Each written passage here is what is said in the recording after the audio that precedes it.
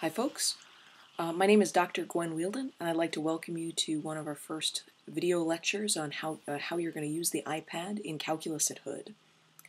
So one of the programs that we're going to use a lot here at Hood is a program called Notability, which I use often enough that it's made it here to my home dock screen.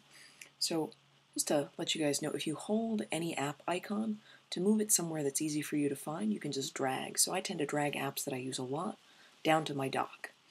To get out of this afterwards, you can hit the home button to stop all of your dragging. Now that we've got that, let's open Notability.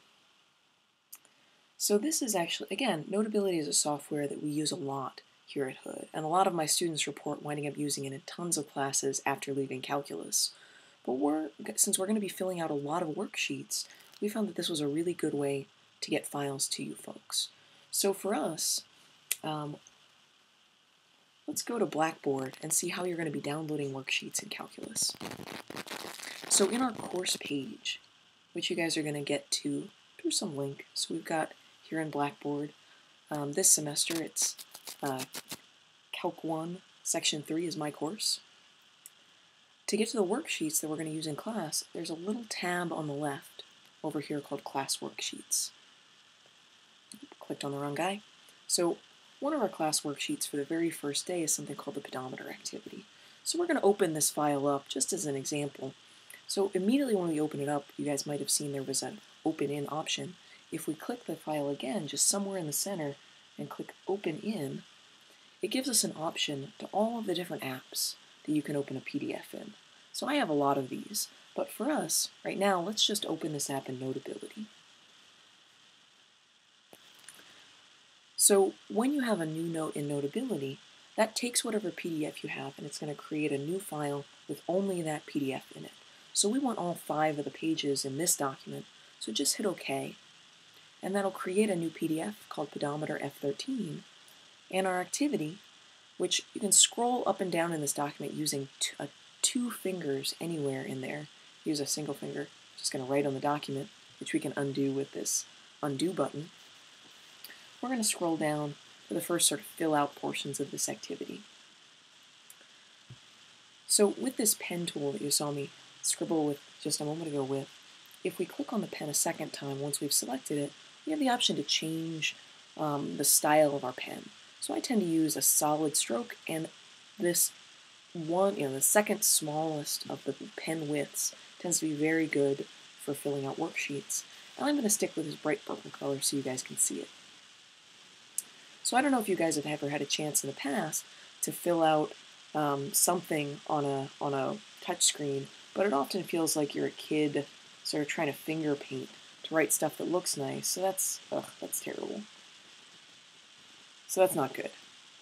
So one, if you need to correct an error like that mess I have over there, the eraser tool lets you, when you touch that eraser tool to any 1, 2, any things that are on this, you can see that while I'm still holding down the eraser, those lines just became transparent. When I remove them, just those lines are erased.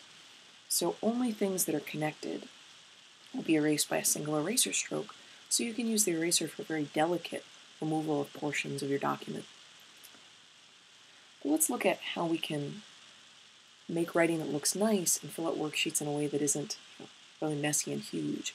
And the way we're going to do that is by selecting this magnifying glass tool down at the bottom of the screen. So that magnifying glass gives us a scalable little box that we can write in directly down here in this area.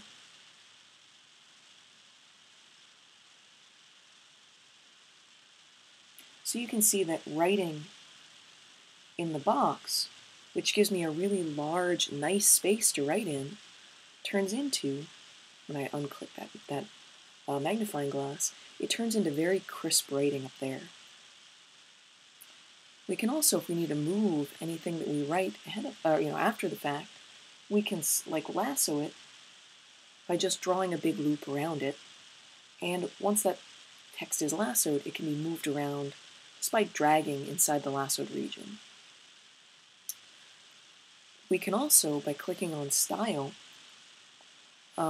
change things like the thickness of the lines, not very good here, or the color of the text, or clicking back inside that selected region, pinching or pulling inside that region can change the size and orientation of anything that's written. So I probably want to keep it the way it is, so I'm going to hit the undo button. We can also, with the marker tool, after we have something that we like, we can highlight it. There are various other things that we can do. In terms of just moving around the document, this pointer allows you to drag without needing a two-figured scroll to move up and down. Later, when we start filling out worksheets, you can draw careful pictures, plot points. Obviously, that's not going to be a good graph of the data for our class next time. So when we're done with something, or if we just scribble on our document, we can actually lasso the whole thing, click in that region, and we can delete it directly. So Notability is a very fast, adaptable software for you to annotate PDFs or take your own notes. So to show you guys a few other features that are really useful in Notability, click on this stack of papers, which opens the thumbnail region. So in this, you can see as a highlighted document what page you're currently on. If you click and hold inside the highlighted page, or any of the pages, you can reposition it in the order of the document. If we wanted to, we could either delete the entire page or clear all of the annotations that we've made on it. And by clicking on this plus button, we can add an empty page above or below any page in our current document or notes. So I'm going to add a page above that's going to be a new sample file for maybe us to take notes in mid-class. So let's hide our thumbnails by re-clicking on the stack of papers. And it can be a little hard to write neatly in just a big white space. So let's select this wrench up here in the top right to change properties of our paper. So if you really wanted, you could have sort of a rich chocolate-colored paper or purple polka-dotted paper. I'm not really recommending this for careful math notes, but we can change our backgrounds to fit different notes. And we can also change our paper to have lines of different thicknesses or grid paper. So I tend to use this very narrow grid paper as a good way to organize my math work. So as a sample, let's say, that and I thickened my lines. Let's call this a sample Notability file.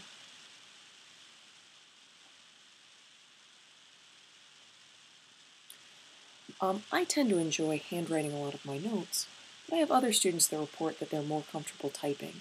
So to type inside a note, if you just click anywhere in a note, that'll open up your text properties. We could make our text a little smaller.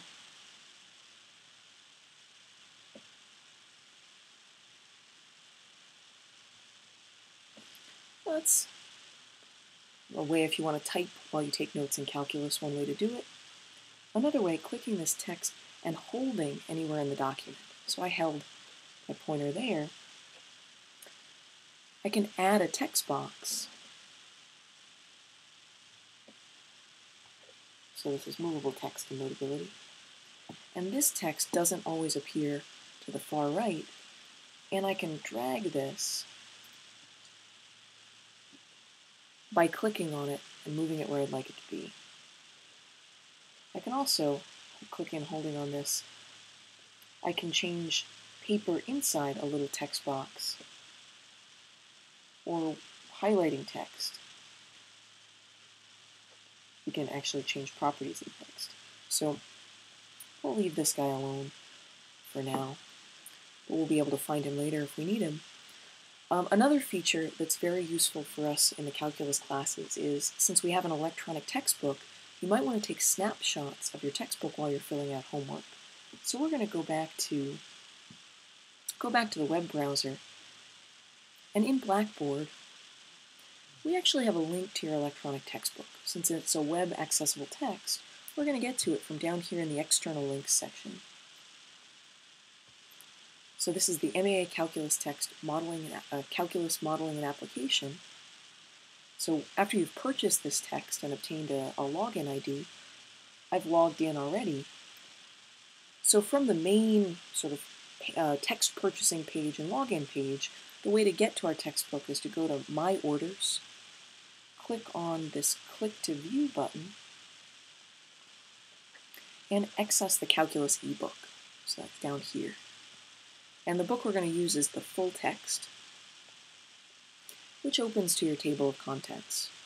And what a lot of students in the past have reported is trying to log in every time from that page can be a little frustrating.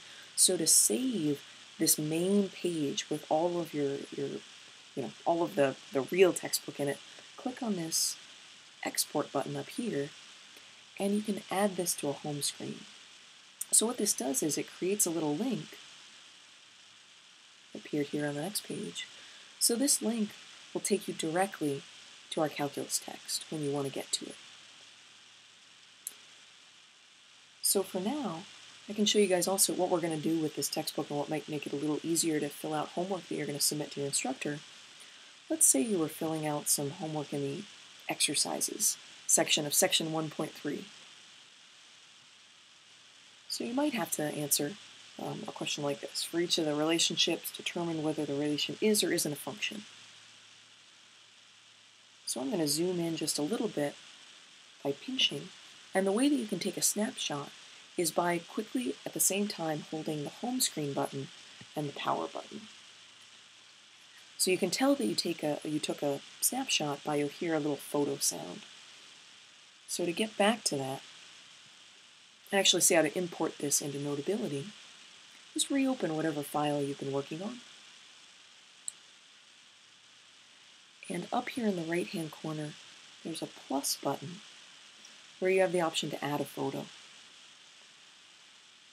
So you see that photo has appeared in my camera roll, so we're going to click on that.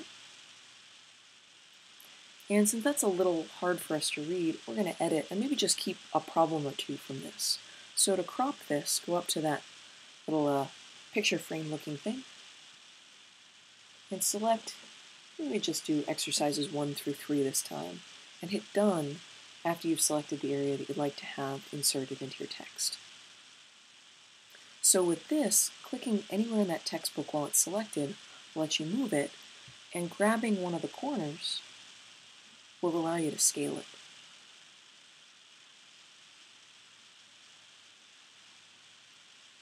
So if we wanted to answer this question, determine whether the relation is or isn't a function, we could say yes. Height is a function of time. And when you're finished, you can submit to your instructor using the export button. So we would select from the folders whatever folder you share with your instructor. So you'll actually only have one folder here that's visible. Select a folder, hit export, and send to Dropbox.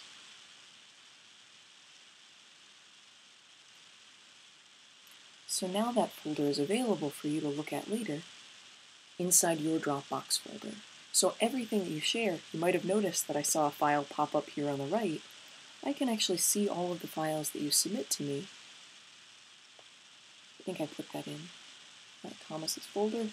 So I can see all of the files that people submit to me just by clicking on them here. I can scroll down and see whatever's been selected. Alright, well that's it for this video, and I will see you guys next time.